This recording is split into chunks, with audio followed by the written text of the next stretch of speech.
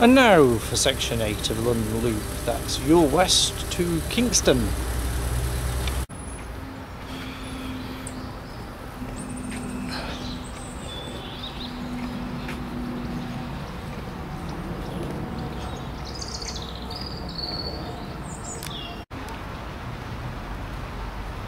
So Kingston, this is the end of the section.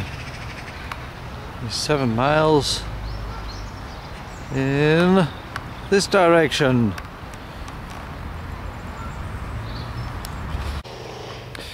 Most of this walk follows the Hogs Mill River, and this inspired the painting of the Drowned Ophelia, which of course is Shakespeare's tragic heroine from Hamlet who committed suicide in a river. And the painting is in the National Gallery. But I think it was a little quieter when it was painted.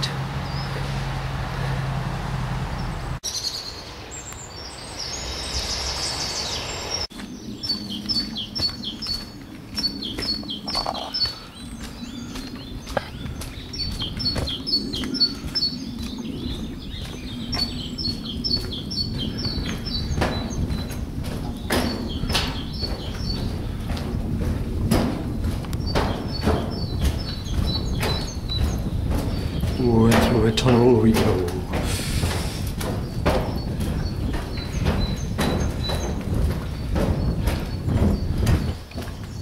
Mind your head. Ooh.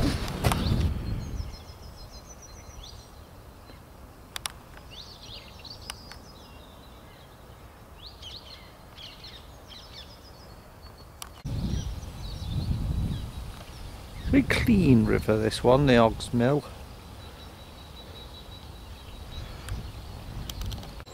Certainly glad I put the old boots on to do this walk. It is a tad muddy.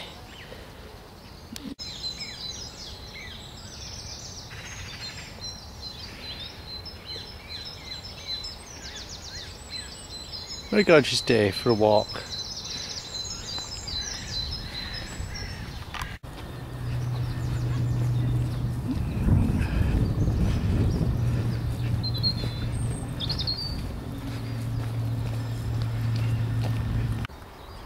There's one of the South London parrots being very, very still, which is unusual for them. And let me take a good shot of it.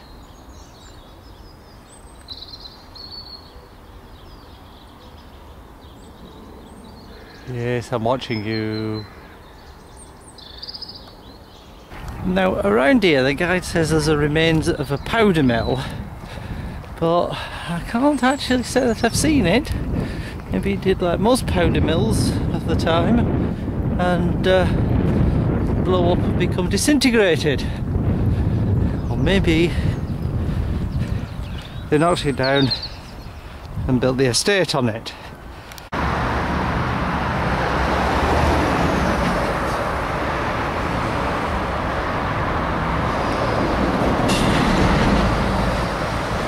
What a weird set of gates. I wondered what was originally here.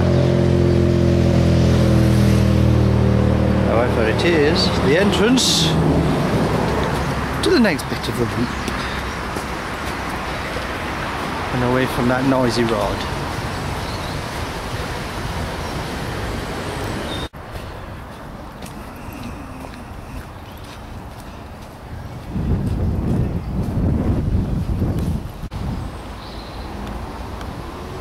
And it's goodbye river for the moment as I venture off into suburbia again.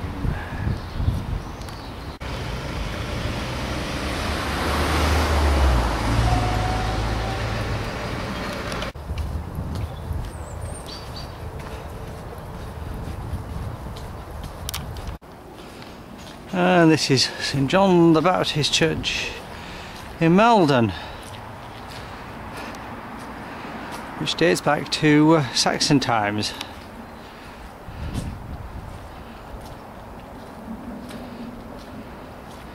Did have a little bit of a renovation 130 years ago. So the brick bit are the new bit, and the flint bit are the Saxon bits of the church.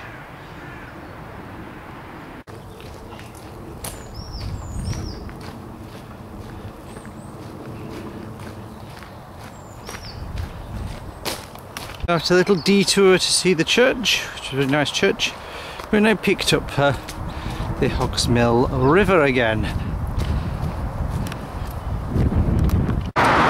Now on a little busy section. This is the A3. Now we're going to cross it and go the other side. I'll have to find the subway. Now the A3 is successfully negotiated. Like, not quite to tranquil, because you can still hear the road in the background, but it's a lot better than looking at tarmac. Not long to go now. You can have lunch by the river in Kingston.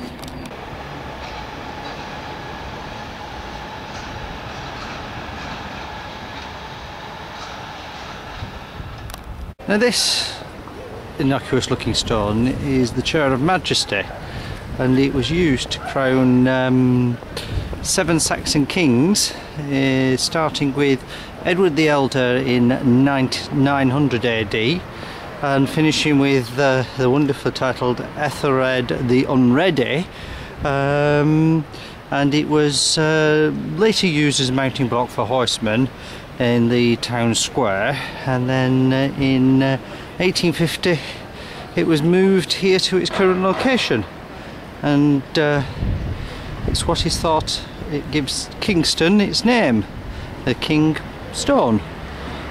There we are, a little bit of history in the middle of modern Kingston.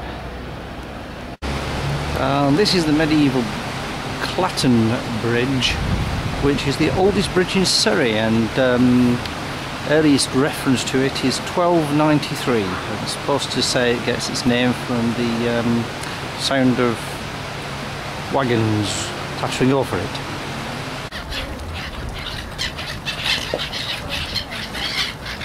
I have now reached Kingston Bridge, which is the end of section 8 of the London Loop.